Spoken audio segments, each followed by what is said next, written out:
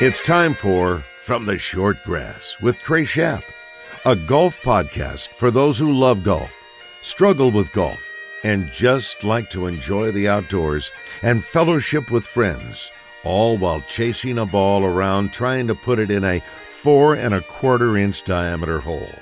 From the Short Grass is brought to you by Stevens Incorporated, an independent financial services firm with the freedom to focus on what matters most. Blackman Auctions. For over 80 years, better auctions have always been Blackman Auctions. Beechwood Pinnacle Hotels. We partner with you to deliver high-yield results by managing, developing, and investing in top-quality hospitality assets. And now, from the Short Grass, here is your host, Trey. Welcome to another edition of From the Short Grass. I am your host, Trey. Coming up on this episode, when I was down in Tuscaloosa for the Arkansas-Alabama football game, I sat down with new Alabama assistant golf coach Forrest Shultz. Forrest started his career in Arkansas, grew up in El Dorado.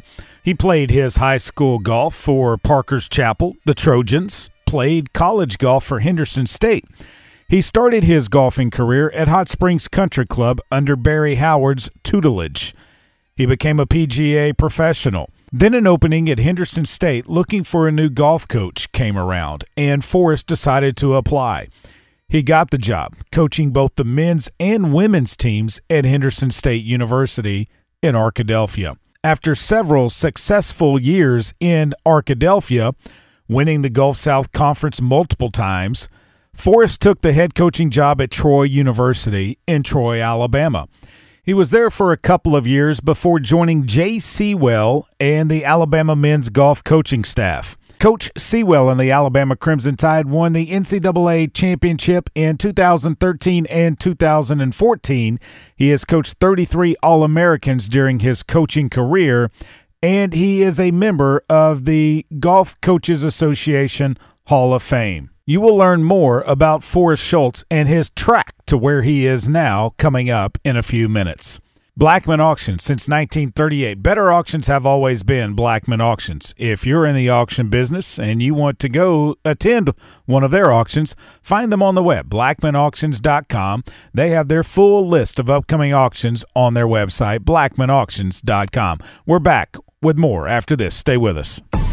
Heading to El Dorado to check out some live music or to play Mystic Creek? Stay at the Haywood, the only boutique hotel in the middle of downtown and the Murphy Arts District. If you are spending a weekend in Hot Springs, make plans now at the Marriott Courtyard close to Lake Hamilton and Oaklawn. Beechwood Pinnacle Hotel Group manages both of these fine properties, and you will rest easy knowing that your every need is taken care of. Beechwood Pinnacle Hotels on the web at bphotels.com.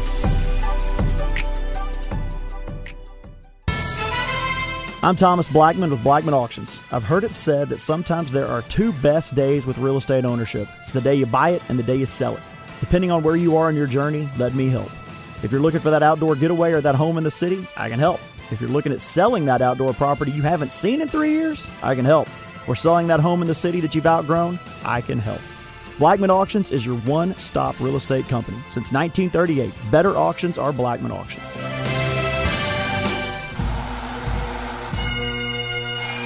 Welcome back to this edition of From the Short Grass. I am Trey.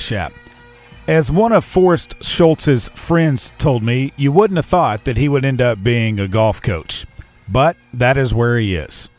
On the tee, Forrest Shultz. Forrest, thanks for joining me on From the Short Grass. Do you remember the first time you ever stepped out and picked up a golf club? Yeah, I do. Down in El Dorado, Arkansas, with my dad and his group out there. The first real shot I can remember hitting that was good was I got out of the pool and I grabbed his driver, and they were teeing off in the late afternoon, and I remember teeing off on one. He told me to hit one, and I hit it right down the middle. And that's kind of a memory I have forever.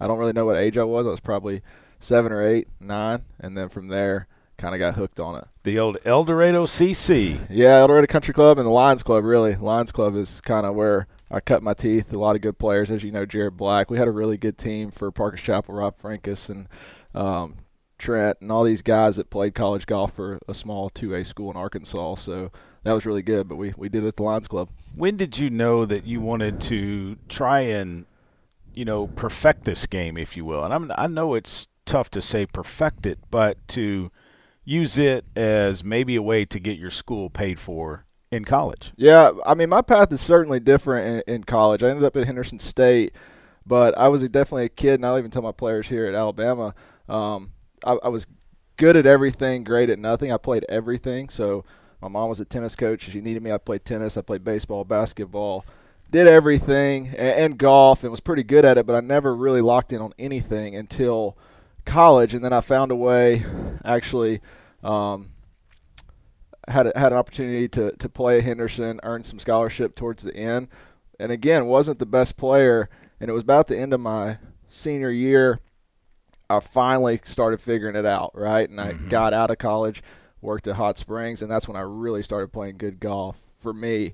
And then that's when the whole idea of like, God, I kind of could have done a lot of things better in college, and I could maybe help guys not make the mistake of me in college. And when I say mistake, just to have more attention to detail, to get the most out of your potential. And so that's ultimately led me to coaching. When do you think that it clicked with you that, okay, I want to make this part of my life forever and make a career out of it? Yeah, I think it was my time at Hot Springs, and towards the end of my senior year. I really was finishing up that senior year. I was playing good golf, but I didn't have all the pieces to maybe sustain 3 rounds. I'd play really good, be leading a tournament, and finish 6th, 7th, whatever. And that was when I got really hungry to see how far I could go. But then at the same time, me and my high school sweetheart, Holly, who I married, we got married the day after she graduated, so life hit me right in the mouth. I needed to work. I needed money. And so that I didn't take the traditional route of being a GA and doing all those things. So I worked, but I learned a lot about myself through Barry Howard, Philip Holly, Hot Springs, and playing with those guys every day. And there's a lot of good members there. And I kind of figured out the golf a little bit. And then that's when I started saying, if I have an opportunity to get myself back into college golf, I think that's where I want to be. What does Barry Howard mean to you? Mentor, friend, shows you how to work hard every day. I mean, anybody knows Barry knows he's every day, go.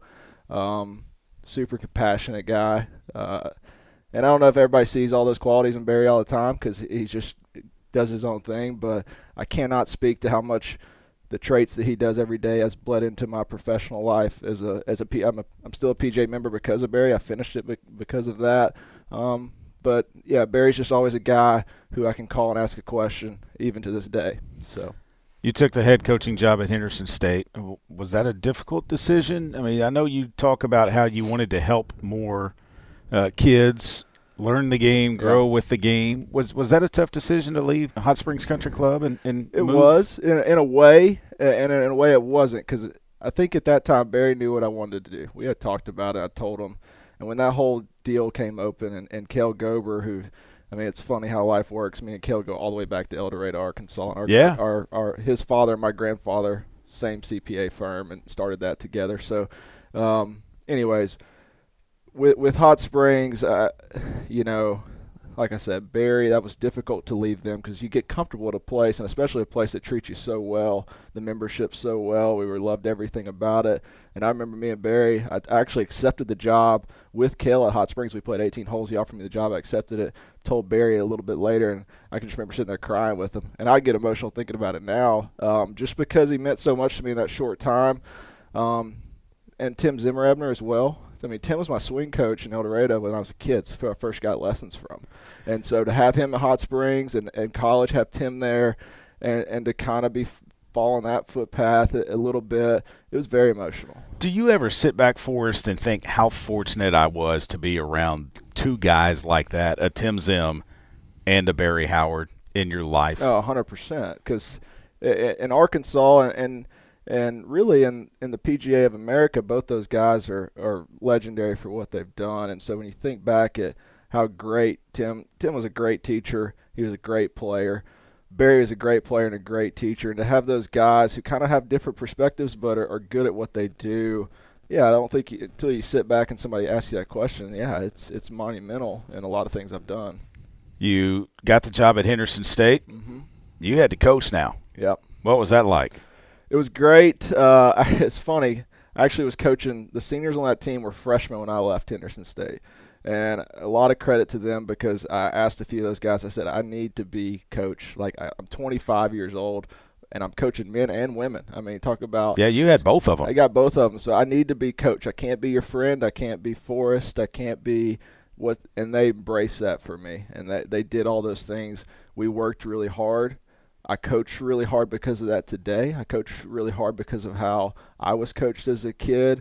And when I say really hard, not that I'm mean or this or that, but just intense. Like, I'm an intense golf coach, and that's a different narrative than a lot of other golf coaches. I think it's led to our success, and so they bought in on that, and we won year one with both teams, and we started building a program there that is still being sustained today. They're still doing a great job, so I'm proud of that. You won quite a few Gulf South Conference championships. I know there's a lot of even at that level, there's a lot of what do I call it, I guess? Not hatred, but there's a lot of back and forth between the schools on the golf course. I mean, Arkansas Tech, Harding. I mean, there's a lot of animosity when you get to the course, right? We could do a whole podcast on Henderson State versus Arkansas Tech. There's a true rivalry there. And, a lot of credit to Luke Calcaterra, and I'll talk about Luke because me and Luke – I think we could credit a lot of our success in this game to each other because we wanted to beat each other so bad. And we were so young and so dumb, and we laugh about it now. We're friends. But there was a time where we really weren't friends. We didn't like each other. And you're thinking, this is golf. Why are we getting this serious? But we wanted to both do what we're doing now. He's coaching North Texas. He got out and is coaching at the highest level. I'm here now as the assistant in Alabama. And but if we didn't push each other, I don't know if we'd both be there, because we just wanted to beat each other. We wanted to recruit the same kids, and so we both had that passion of I don't care if it's D2, we're going to run it like a Division I program. We're going to recruit the best players we can.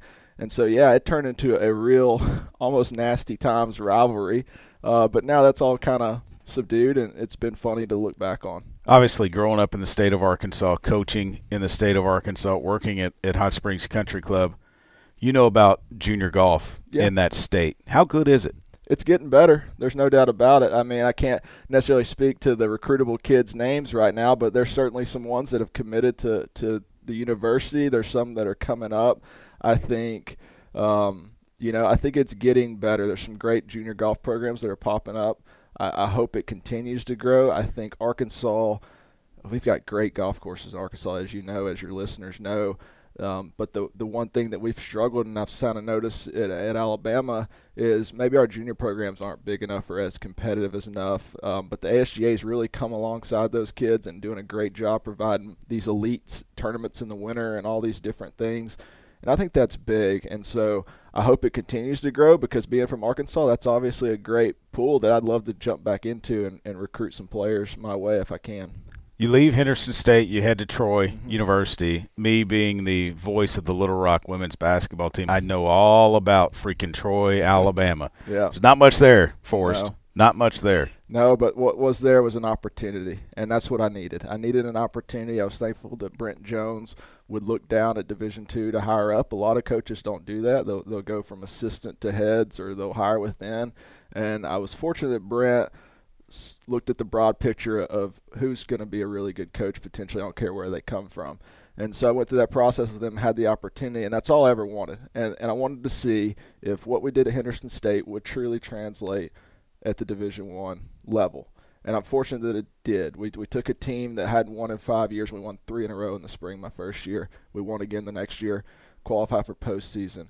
And so that was proof to me that, okay, my coaching philosophy does work. My style does work because I didn't change anything. And to be fair, Troy is a small town, but for golf, a strong history, a very strong history. When they were Division II, dominated, national champions. And so a lot of great support because of that. Those boosters are very much involved. Those donors and supporters are very much involved. They have a great facility on campus.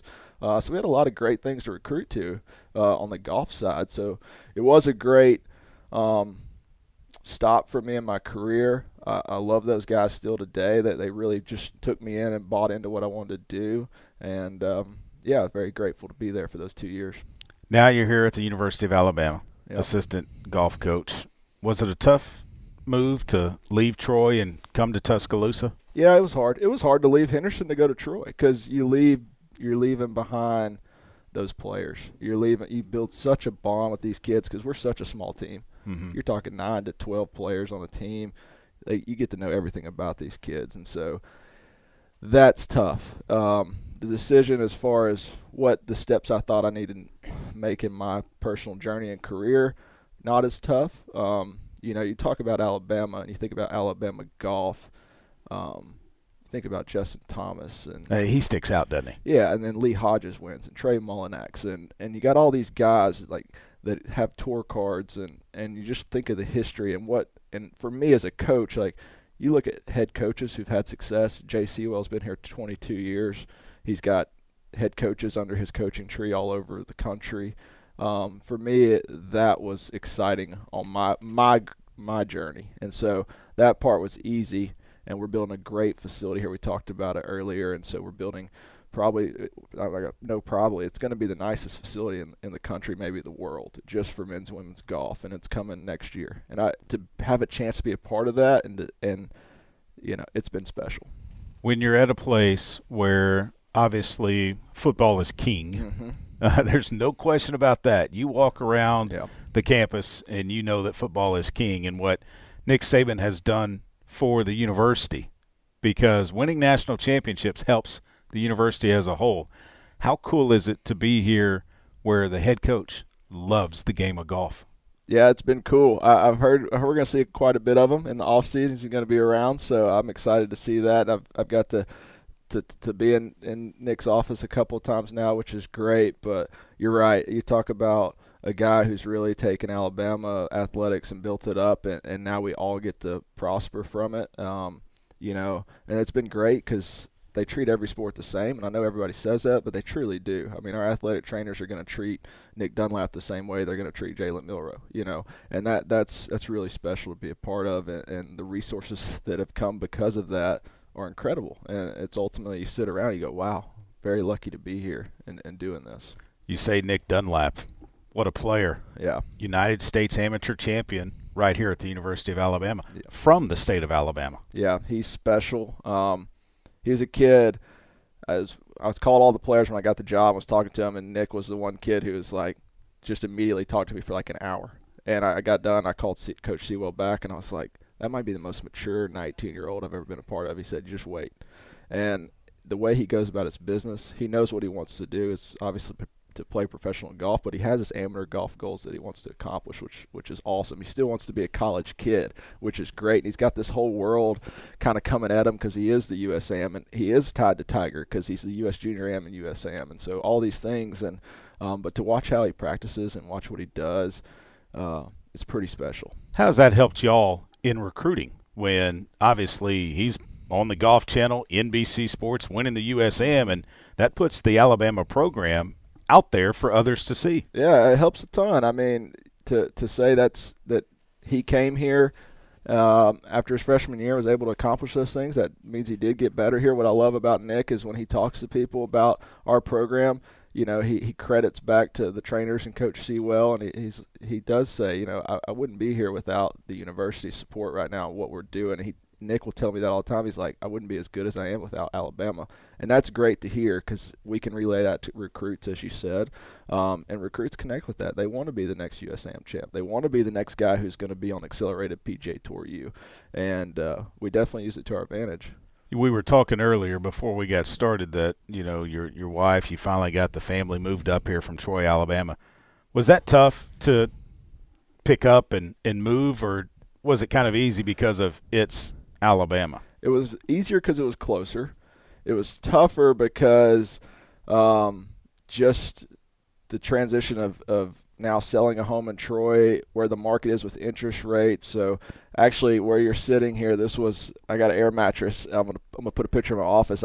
This was your bedroom for some weeks? Yeah, very many nights. And so Coach Seawell, to his credit, I won't throw him under the bus. He said, come stay at his house anytime, but there's some freedom in having your own space. So I would just air up an air mattress every night, deflate it every day, and then that's big credit to my wife Holly because she's at home. She was still working as a teacher.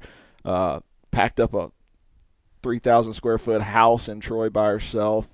I'm gone all the time because season started, and then we all picked up and moved last Friday, and she's unboxing the house now. So she's a special woman to put up with a coach like that. But yeah, it's been interesting, and we're all thankful to be here now.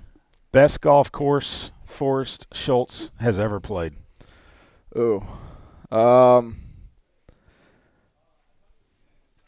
Probably Alotian.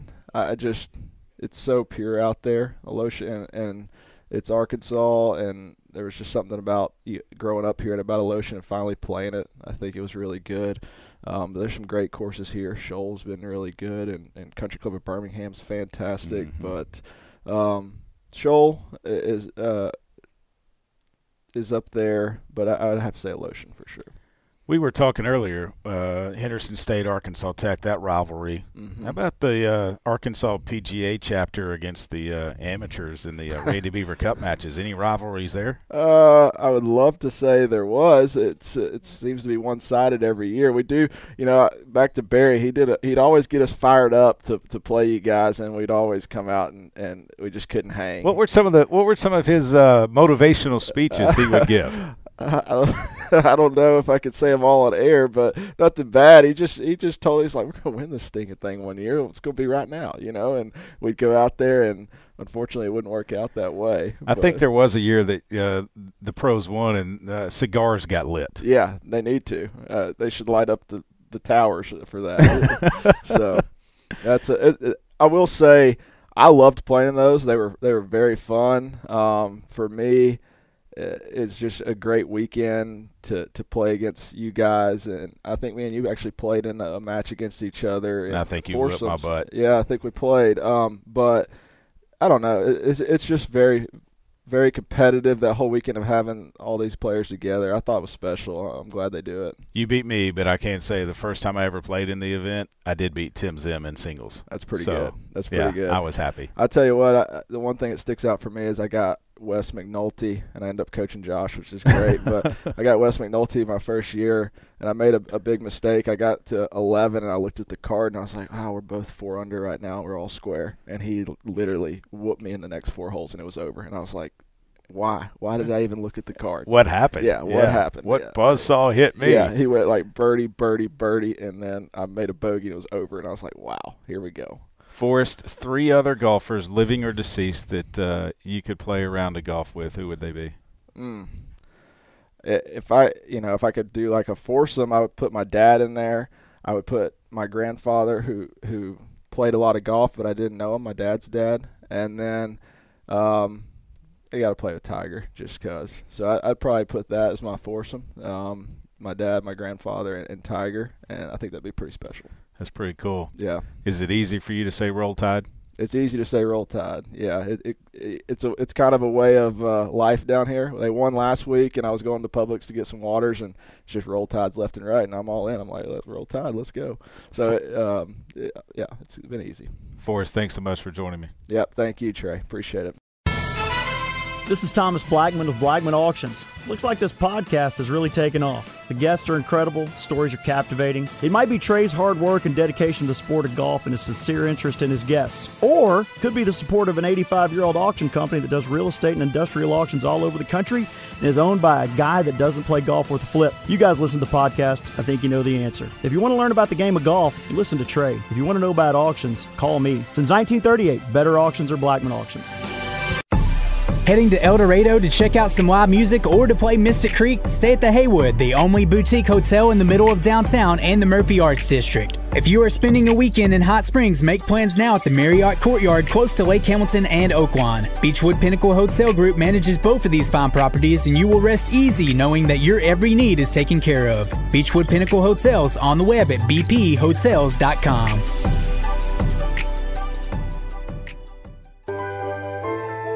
The future is not about a bond reaching maturity.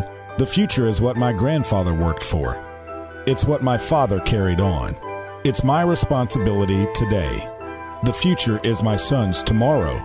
At the Stevens Private Client Group, we believe that our strength builds success, not only for us, but for our clients. Stevens, member NYSE, SIPC.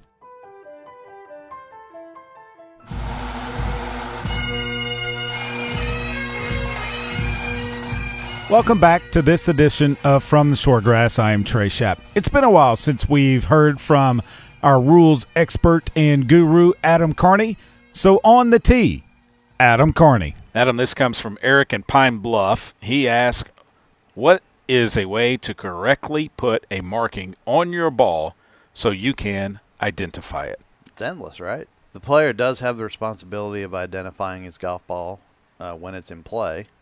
He does not have a responsibility, or there's no rule that he has to mark his golf ball at all, although it can make it kind of challenging to identify your golf ball if you happen to be playing a Titleist Pro V1 golf ball. A number one. And it's a number one. I mean, how many are out there? So, you know, you can go full Duffy Waldorf if you want to, where he'd have his kids like color his golf balls and put pictures on there. You can put a line, you can use dots, there's all kinds of things you can do. You can buy them from the manufacturer with initials or markings on them. You can, and I have my grandfather nickname on the side of my golf balls. Titleist does that for me, but and what is that nickname? That would be Bops, B-O-P-S. Yeah, Bops. My granddaughter couldn't pronounce Papa when she was little, which was what my dad was, and it was Bops, and it turned into Bops. So now even my golf shoes say Bops on them. But anyway, our rules guru is Bops. That's correct. Every grandpa's got one. Trust me, it's the greatest naming you can ever have. It's the best. So I love being called Bops. But the other thing to consider is how do you know if you're playing a Titleist 1 that says Bops on the side of it? How can we be sure that's your golf ball? Because maybe you hit one over there in a previous round. So what I would do if I was playing a tournament that was 4 rounds, practice rounds, I would black out the number. Round 1, I played 1s. Round 2, I played 2s. Round 3, I played 3s. Round 4, I played 4s. And I had my identifying mark on the side of it, so there's never any question. That's one way you can get, so if you buy a dozen golf balls for however many rounds you're playing. Round 1, you're playing a 1. Round 2, you're playing a 2. And if it's a 36-hole event, you're done. Or if it's a 36-hole, 54, 72, whatever, if you don't lose a golf ball on round 1 and you want to have the same marking on a brand-new ball for round 2, you can do that. Yep, you can. It's a player responsibility to be able to identify their golf ball. And so, if you don't put any identifying marks on the golf ball, and keep in mind, scrapes and scuffs cannot be used to identify a golf ball, but they are in regular play every day. But you are required to be able to identify it and say, "Yep, so that's my mark right there." I'm not a Titleist staffer anymore, but it's the most played golf ball on PGA Tour and probably in amateur golf as well. If you're playing a Pro V1 Titleist number 1 with no identifying marks, I mean, how many other people in the field are playing? Pretty good chance there are going to be others out there. And how many people that played the golf course for the weeks, months, years leading up to that were playing one? Yeah. So, it's one of those things. It's I use my my Bops mark on it, and we're good to go. Bops. Eric in Pine Bluff, thanks for the question. If you've got a question on the rules of golf, send us an email from theshortgrass@gmail.com. I want to thank Beechwood Pinnacle Hotel Group, Matthew Allen, Blair Allen, for their continued sponsorship of From the Shortgrass. If you need an overnight place to stay, go to their website, bphotels.com, find one of the properties they manage, and book. That's all you need to do. Hey, this time next year, we're going to be talking about the first ever champion of the Simmons Bank Championship, a PGA Tour Champions event that will be held at Pleasant Valley Country Club in Little Rock. More to come on that tournament throughout this coming year right here on From the Shortgrass. Remember, when you find your ball mark on the green, fix it and a couple of more. And I hope to see you sometime soon from the Shortgrass. You've been listening to From the Shortgrass, a weekly podcast dedicated to the game of golf. This has been a presentation of the Buzz Radio Network.